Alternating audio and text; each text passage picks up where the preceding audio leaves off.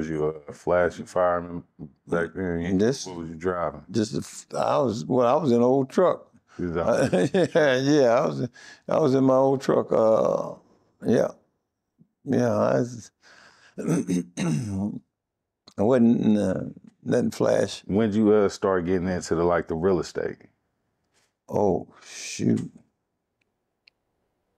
The first building that we bought was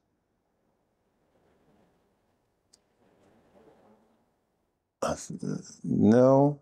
We had several buildings. We bought a 4-unit first, I think. You and your brother? Yeah. I had a 4-unit first, and then we had a 40-unit, and then it went on from there, 5 units, 6 units, all that. Yeah, we had, but we did that in 79,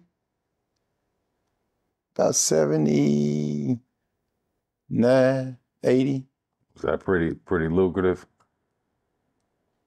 It was pretty decent. Yeah, it was pretty decent. Not comparing it to nothing else. But oh yeah, not here. Yeah. Nowadays, like we had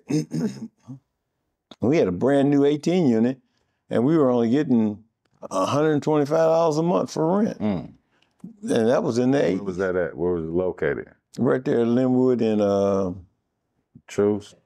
No, it was right off Truce. Where was it? I know you had that property on Truce too. Yeah, we had all that. And then, but yeah, that was nice.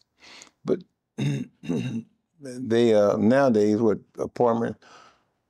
$1,200. 8, 9, depending where you at. Yeah, $1,200 for a 3-bedroom or 2-bedroom. $1,200. But it's basically. So when everything happened, where was your real estate portfolio at? Oh, it was It was up there. Yeah, it was way up there at the time. Yeah, that bad boy was way up there. So was everything like yours, or you know what I'm saying? So that people took everything. But like I let my girl, this one girl, I put a house in her name. Oh no, we didn't do it. We were strictly legit on the real estate. That was everything was in our name. Wasn't we? That was the thing that confused a lot of people is we wasn't trying to hide anything. Everything like they took 10 cars from me. And they said the reason that they took the cars was because I tried to hide ownership of them. Well, the cars were in my name registered in the state of Missouri. I said, okay. We tried to hide that. Nobody understood that. And to this day, no one still understands that. So back up real quick. What was a couple of? So we did. What was it? What year was this again? This was in 1990. So what was a couple of the vehicles they took? They took my my little Vet. I had a little Corvette, and I had an old 60 T-Bird. They took both of those. That's what they had them. They had them in the auction. Auction just shit off. Yeah, they auctioned. They had auctioned it off, but yeah, they were everything. Everything was in our name. Was in my name. Like I said, it was registered in the state of Missouri. So it was like, hey, what am I trying to hide from you?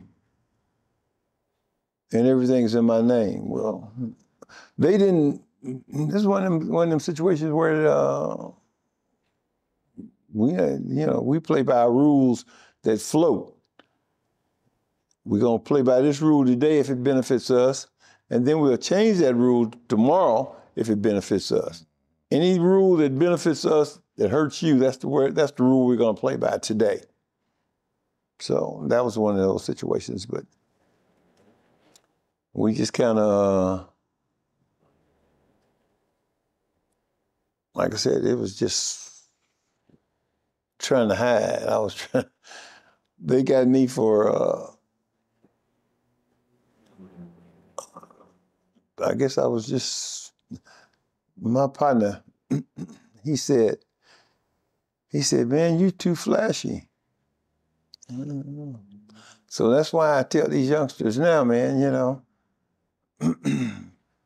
and instead of putting your money in a car, put it in real estate or buy you some stocks, bonds or something. You know, don't buy something that's going to depreciate half the next day, the day after you buy it. Jewelry? Did you do jewelry back then? Yeah, I always had a little jewelry, a few rings and stuff. You know, they took that, they showed that, they sold that at the auction, at the same auction. They sold that, and but those things there,